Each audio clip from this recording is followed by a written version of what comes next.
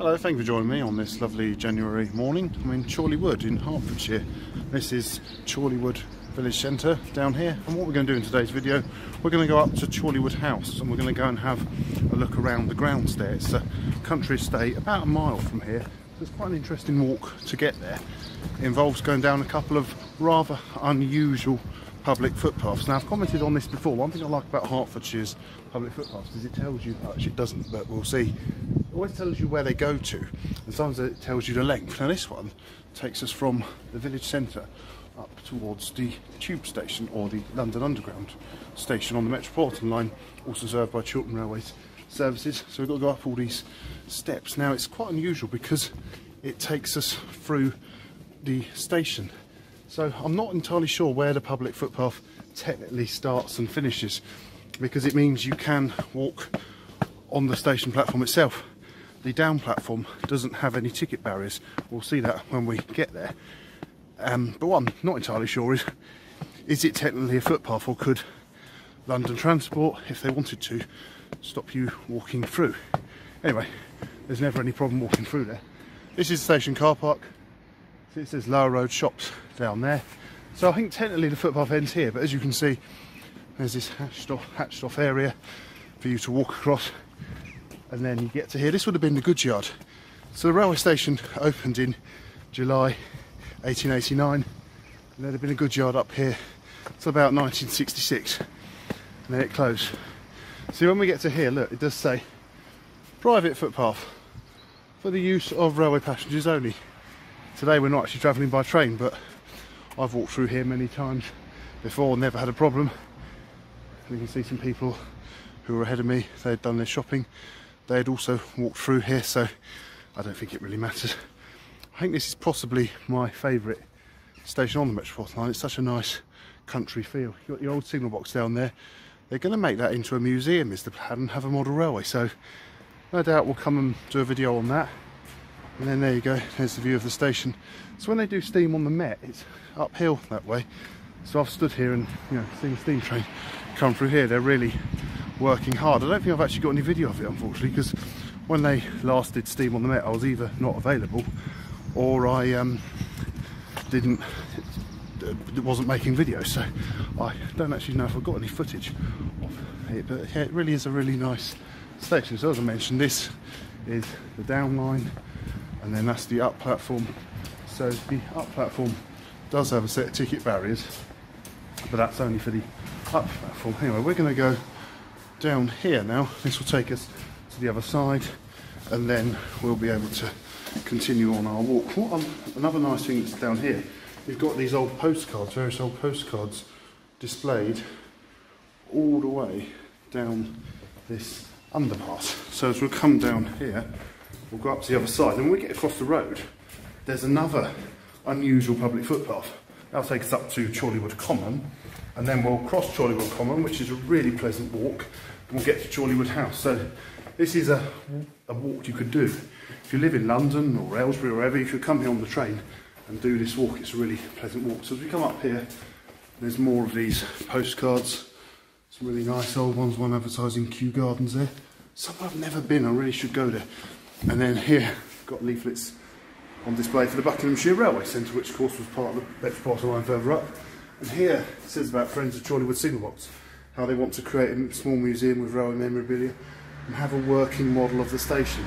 Really looking forward to see that happen. So we come to here, and we're now at the front of Chorleywood Station. So in there is the entrance to the up platform. Now, interesting thing here, well, firstly that used to be the Sportsman Hotel. It's now offices downstairs and flats upstairs. There's two public footpaths. We're going to go up this one in a moment. See, it says link to the Chesfully Walk. That's a video for the future. It's 142 yards to Chorleywood Common. That's up the steps. I just want to show you something though down here. It's funny, it's because there's two public footpaths that go virtually, well, they go exactly to the same place. There's this one as well, which is just here behind this building, and that one there says Chorleywood Common 170 yards. So this is the slightly longer one, but they, as we'll find out in a minute, they do join up there. So that's public footpath 042. I want to see which one the other footpath number is. So yeah, this is the area outside the front of the station. It's funny in a way how the main station building is on the side that the village isn't. If you were to drive down there, that'll take you round to the village. So we're going to go up through the Sportsman Hotel's grounds. It's not a hotel at all anymore. It is all flats, but as I said, it's public footpath. Oh, now that says public footpath 043. And as I said, they both say Chorleywood Common. I wonder which one is the one that goes all the way through. We'll find out when we go up the steps. So we'll make our way up here. So as I said, it's a bit of a different public footpath from the one we've just been on. This one definitely is a public footpath. As I said, the railway is slightly arguably, is it actually a public footpath?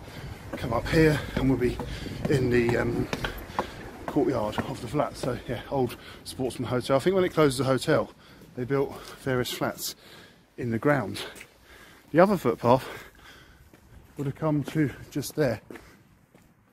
So if I went back down there, come back down to where we were at the station, we're now going to follow the drive out of the Sportsman Hotel, and that takes us to Chorleywood Common. So you can see the older building there. Seems funny, the old building standing nicely.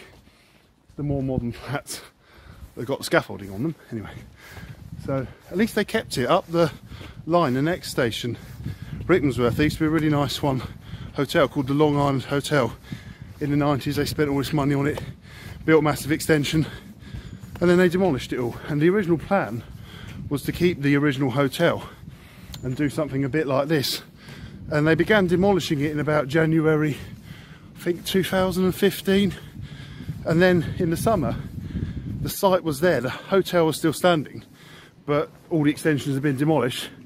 And then they went and demolished that as well. So Rickmansworth lost its hotel. At least with Chorleywood, might not have a hotel, but it the building still stands. So we get to here, you see, they can't have full gates because they've got to protect the access for pedestrians walking the footpath, which we've just walked up. And then across the road is Chorleywood Common. I suppose it's a Sportsman Hotel. I suppose you've got a lot of golfers staying there perhaps. There should be a footpath sign somewhere. It's called Betjeman Gardens now, named after John Betjeman. Oh yeah, there's a footpath sign the other side of the road. So as soon as we get across the road, we shall have a look at which number footpath it is. It's always the way, quiet road. The moment you want to cross it with a camera, suddenly every car comes along. Ah, so it's footpath 042. So it's the one with the steps. That is the one that goes all the way through. And as I said, it says link to Chess Valley Walk. We'll do that in the future because that is, I have done it before, it's a really nice walk. I'd like to do a video on it. We come up to here, we're just coming into the car park of Chorleywood Common. It's starting to get a bit muddy looking, but funny, there's a larder parked there. That's my larder. My wellies are in the boot. So what I'm going to do, I'm going to put my wellies on and we're going to go for a walk across Chorleywood Common to find Chorleywood House.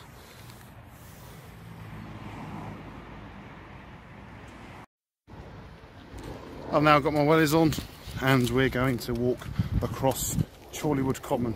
So it's a very pleasant walk for a very nice day like today. Now on the common, as we cross it, we'll see some quite interesting sculptures made of wood. So I'm going to point out some of them to you, and then we'll eventually get to Chorleywood House, which is right on the other side. So it's an interesting place because it's a golf course and a common. I have done videos here before. I did one where we were looking into the possibility of was there ever another rail halt between here and Rickmansworth, and I think we kind of came to the conclusion that there wasn't. It's a bit of a urban legend, so if you want to see that video, have a look at the link on screen now. That was the other stately home on that side, the common. Chorleywood House is on this side, the common. So I'm going to walk across and see what we can find. I've come to one of the ponds on Chorleywood Common. It is covered in ice. I'm not going to attempt to walk across it. It probably isn't going to hold my weight. Saying about some of the sculptures you've got along here, there's a nice one there of a giant frog or a toad, so he might be able to jump across the ice, although I don't think he's going to do it while he's on camera, but I'm not going to cross the ice. I'm going to head out that way now into the woods, and that will take us over to Chorleywood House. And we're now just starting to enter the woods. As we come into the woods here, we have this tree here, and it's called the memorial tree. So I think the idea is it's a memorial to various local people if that's what they wish. But have a look at it. There's some more. We saw a giant frog. Wow, there's some more giant creatures on it. Look, there's a giant stag beetle. There's a couple of giant butterflies on it. Is that a giant woodlouse just there above my head? What else have we got? There's a few giant ants up there.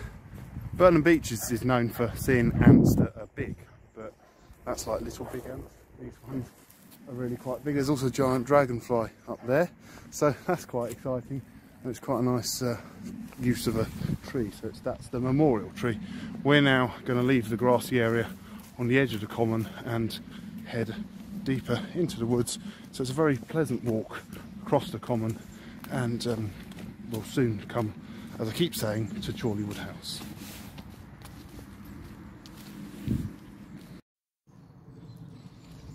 I now feel like I'm deep in the woods, and I always enjoy a walk through woods. It's always so calming, and you can just hear the sound of the birds singing. I've seen a few animals though, but not real ones, more wooden animals. Talking of things made of wood, there's this wooden climbing frame, this sort of rustic style climbing frame. Now that looks a bit too slippery. I really want to go on it though, because I'm that kind of person. Problem is I've only got half my balance because I'm holding a camera. There we go. Wow, yeah, I've only got half my balance because of this camera, so I'm holding onto this piece of wood here. But look, it's quite cool. Sort of thing I'd love to have played on as a child. Well, no, I'll rephrase that. Sort of thing I love to play on anyway. Climb down here, and we're kind of in the middle of it. So yeah, that's quite exciting. Do really like things like that. Oh look, I can see a wooden animal. The great thing about these wooden animals is they don't run away. I've had it in the past. I'll be making a video and I'll say, oh look, there's a deer. Of course it runs away, and then I just like, well, the viewers don't get to see the deer, but we have an animal here. There's some dogs barking as well, but that's not the animal. So you can see, look at this. It's really cute as well. A wooden fox. Hello. So it's just like you can just stroke it and it's not going to run away or bite you or do anything. So we're now coming towards the end of the woods. God, there's a dog going mad. I don't know if you can hear that. Just over there, I wasn't going to go over there on today's video, is the Christ Church of Chorleywood. Chorleywood for a long time, the place Chorleywood has existed going back, you know, to Neolithic times.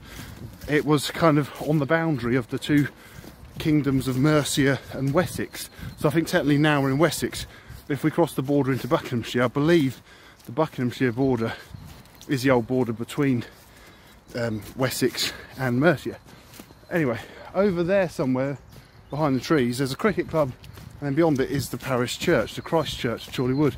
I understand when they built that's when Chorleywood effectively gained independence from Rickmansworth and became the village it is today. And then of course the railway came and it grew, and it's now a village of about 11,000 people. Very pleasant place to live. So it's in Hertfordshire, but it's on the Metropolitan line. Oh no, look at this.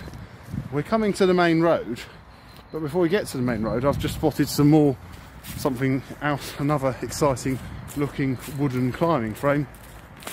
Then we'll cross the main road and enter the Chorleywood House Estate. I think there's a few of them. I seem to think one of them was almost a bit like a wooden version of Stonehenge. I don't know if I quite say that about this one, but it's the same idea. Another one of these wooden climbing frames. This is the best thing about coming on a weekday when all children are at school. I can just, you know, play on it. Look, I'm going to go inside it. It's even got like a little archway. Yeah, perhaps I'm a bit big to get under the arch, but look at this, it's so cool. I'm not going to walk around the top because I'll probably fall off because it's slippery, but yeah, this is really exciting. I'm talking of, we've got two different 90s estates cars on each side of the common. There's my larder on one side, and look, there's an old Volvo parked over there. So I'm going to go over there, through the car park, cross the road, and over there, the grounds of Chorleywood House.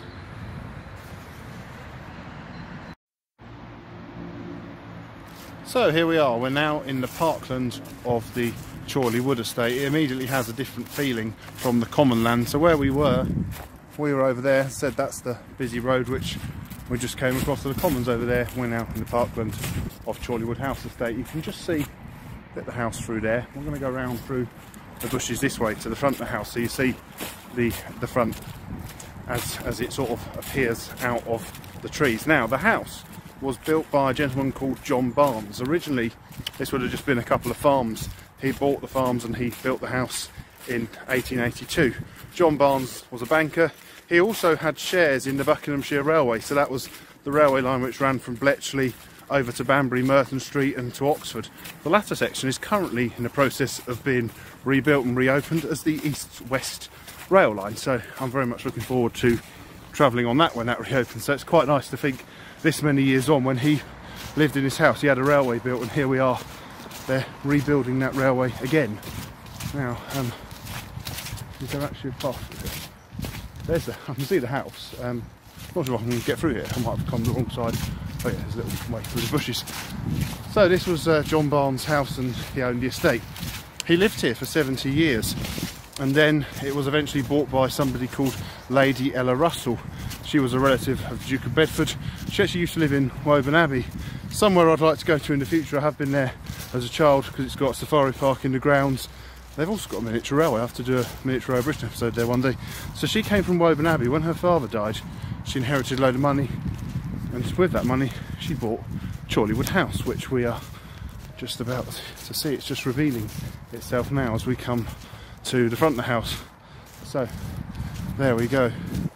We'll get a bit closer. It's a very, I think it's a very attractive looking house. The sun's shining right on it at the moment. That's the problem with winter sun sometimes. We'll see it better as we get close. So she built lots of extensions on it. It's really, the sun is not being very helpful right now.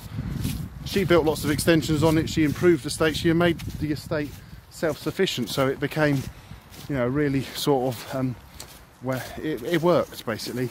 She would have had farms and everything, and she didn't really have to buy anything in. Now this pond is quite interesting because, as well as being an ornamental pond, its other function was, if there was ever a fire, the water could be used straight away to put a fire out on the house. So that's the function of this pond. She also, Lady Ella Russell, built the sunken garden. Now, see where there's a chain link fence? Well, that's kind of there. I can see the house a bit better now. It's private, that side. The house is now flats.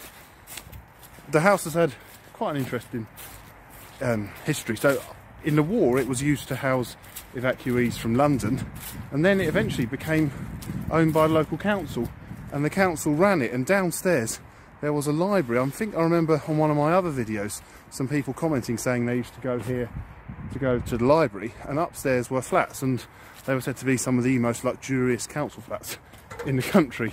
And then in the 90s the council sold it, and it was converted into the luxury apartments it is today. This is the sunken garden which Lady Ella Russell had built. Let me just go over this.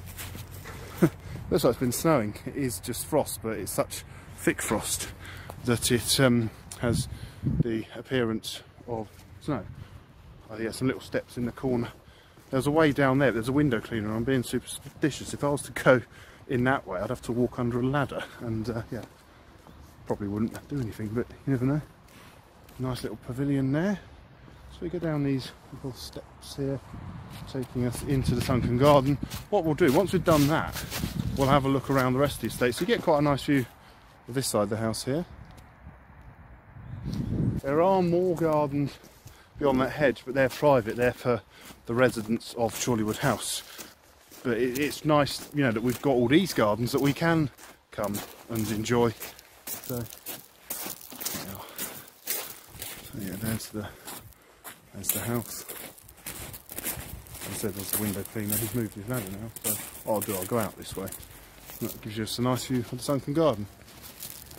What we'll do, we'll go out here. My next place I want to show you is the dell, which is quite an interesting part of the estate. So we go through here, and then we'll eventually go down to the River Chess and have a look. Now, I believe she also used the River Chess. I'll get onto that when we get down there, but yeah, so she really did use the whole estate to its, you know, full potential. There's a dog running towards me with a stick. Sorry dog, I'm not going to throw out a stick for you because I'm in the middle of making the video, but you know, yeah. He's deposited that stick and run off. Can't see much I know because of the sun. Anyway, I'm going to continue off down here, down towards the dell. and just come over from the house that's over there. Get to a bit of a junction. This in itself isn't possibly the most interesting part of the estate, but the reason I'm showing this to you is because it gives you an idea. You've got a map here, so we've come across there to the house. We're going to head down here now to the dell, and eventually down to the River Chess. If you were to come here yourself, you can, here on this post, there are some, you can get maps of, I've already got one, so I'm not going to take it with me. You can get your own map of the estate if you'd like to come here. So it's quite an easy place to explore. Looks as though you could park here as well if you were to come by car, but if you were coming from further afield by train, then as I said, it's a really pleasant walk across the common. Now when you get to here, there's footpaths, so there's one's going off over there, one's going off over there. I want to go this way to the dell, because to me this is possibly one of the most exciting parts of the estate. We're going to go behind here, and there's, I think this is the dell mound, so you've got a bit of a mound first, and then there's a stream which it's called the Leat. The Leat is a word you get them like in mills, like the stream that goes into the mill. Also, I did find out that the building, there was a summer house which we saw, that was the Tudor style building with red painted woodwork. There was another building which I walked past and didn't say anything about. I've discovered that was where they, I believe, generated electricity. They actually pumped water up from the chest. So this was one of Lady Ella Russell's installations. It's really quite pleasant in here, I think. Let's go down this footpath. The stream must flow down there. I remember from a previous visit there was a pond down here and some more quite nice sculptures. So that's what I'm hoping to show you, and then finish the video off down by the River Chess. So I'm going to go off down there now. We're going to go and find these sculptures in the dell. I've just come down from the dell mound where we were a moment ago. Now this is the Leat. Now this looks very much like a man-made river. So maybe, as I said, I'm not too sure, so anyone watching might be able to help me out. I understand the water was pumped up from the chess. Maybe this was the runoff, because there's no water in it now, so maybe it's not a natural stream. This was like the runoff to take the water back down to the chess. I understand the area is maintained by the Friends of the Chorleywood House, and you can see they do a great job of looking after the estate and keeping it this place it is for us to walk along. So this Leat flows, winding its way down there. It reminds me of times when you go to like the seaside, you'll sort of see these gardens, and you'll sort of have these streams and there's not always water in them, but a man-made stream. Oh, now this is what I was looking for. Very wintry feeling, but here's the pond with ice on. Again, I'm not going to walk across the ice or try. And there's some more nice sculptures. So I wonder if it's the same person who makes these sculptures, who carved the sculptures over on the common. Again, I expect someone watching would be able to tell me this. So let's walk around the pond, and then after that I'm going down to the chest. So it's nice to find this bit of water here. Let's have a look at some of the sculptures though. Look, what's this? It's a wizard. There's a wise old wizard in the forest reading a book. And then look on top of, there's a heron up there, not a real heron. I don't think there's any fish down there. And a heron we've got there. We've got, you can see the wing of a dragonfly. The Leat does continue on down there. So if there's any runoff, I suppose when it rains a lot, it flows like a stream. I'm sure there used to be one had like steps going up to a house. Maybe that one rotted away, I don't know. I suppose the thing with these, they don't always last forever necessarily. Get to here, look, there's a rather nice bench with an acorn in the bench, an oak tree leaf, some more foxes, another oak tree leaf and an acorn, and then up here, there's another path going back that way. Up here is a wise old owl. And now I'm going down to the River Chess. So I've now come down the hill to the bottom of the estate, and we're in the Chess Valley proper. There's another one of those signs. It says the Chorleywood House Estate, it's footpath 35. Strangely, they've taped it over, but it says footpath 34 to footpath 2, 656 yards. So you probably can't read that, but I can just see it the way they've taped it over. So the River Chess itself is over there. Now we'll have to go a bit along here to find it. You may be able to hear the M25. So the River Chess obviously flows in a culvert under the M25.